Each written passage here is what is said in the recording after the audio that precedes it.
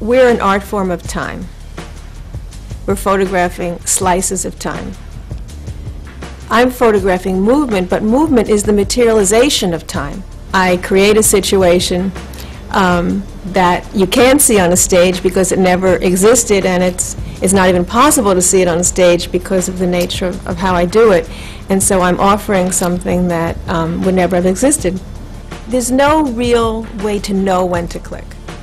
Because first of all, you have to anticipate. You have to make the decision to shoot something you haven't seen. Some of my commercial clients are pharmaceutical companies. They could be record companies, watch companies. I also shoot for the big dance companies. I just did a campaign for American Ballet Theatre and Paul Taylor and Alvin Ailey. And I also shoot for the young emerging artists. I made a dance with a dance company from Australia in which I photographed the dance as it was happening live on the stage, and the images were projected instantaneously. And the dance was based on my photographs and started with my photographs, and the choreographer made a dance where he could embed my chosen moments into the flow of choreography. And it was a really exciting project. It never could have happened without digital. The Leaf digital bag gave me a very fast shutter release.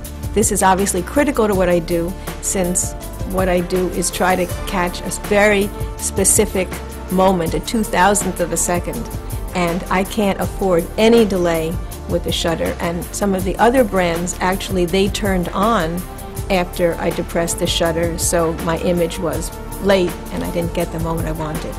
I couldn't work with a digital back that didn't allow me to equal the quality of black and white imagery that I got with film. And I'm really happy to say that the black and white images that I produce with my digital back are absolutely the equal of what I used to shoot with film.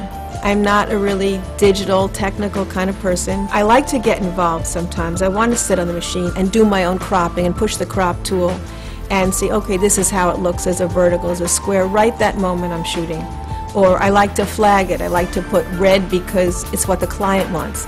I put green because I want it. I put all three because everybody wants it, you know. So it's a really great auto editing system. And what I like about it is it's just so easy for me to zoom in. And for me, the critical difference often in a series of 10 pictures, which might look to most people to be the same, is perhaps just the expression in the eye or the relationship between the two bodies, if the fingers are almost touching, or if hands are stiff. I mean, for me, the details make or break the picture. It's not just someone's jumping in the air and you go, wow.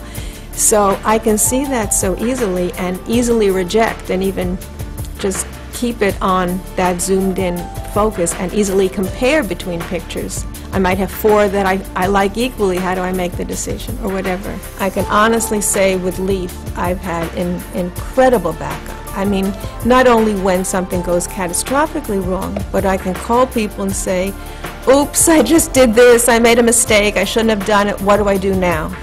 And I have never not had a call answered, you know, even within 5-10 minutes. And I'm not just with one person and you hope he's, you know, not on the coast. I have 4 or 5 people I can call who are even willing to come down and help me or walk us through over the phone in very critical, tense situations, like the big client is standing there and you're trying to distract them from the fact that, you know, there's a little glitch. I think technology should aid art, which is what I like about your new slogan.